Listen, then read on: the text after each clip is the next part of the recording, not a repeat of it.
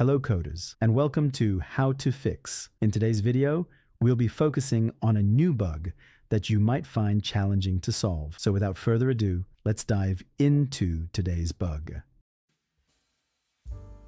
Let's start by executing code 1 to stimulate the error and watch the result.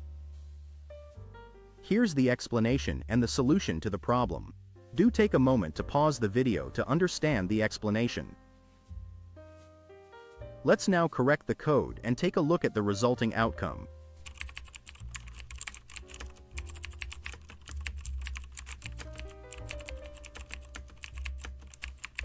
And just like that, the code is running smoothly and our output is on point.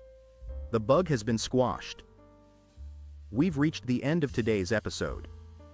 If you found this video informative, please hit the like button and subscribe to our channel for more coding solution videos. Stay passionate, never stop learning, and enjoy your coding journey.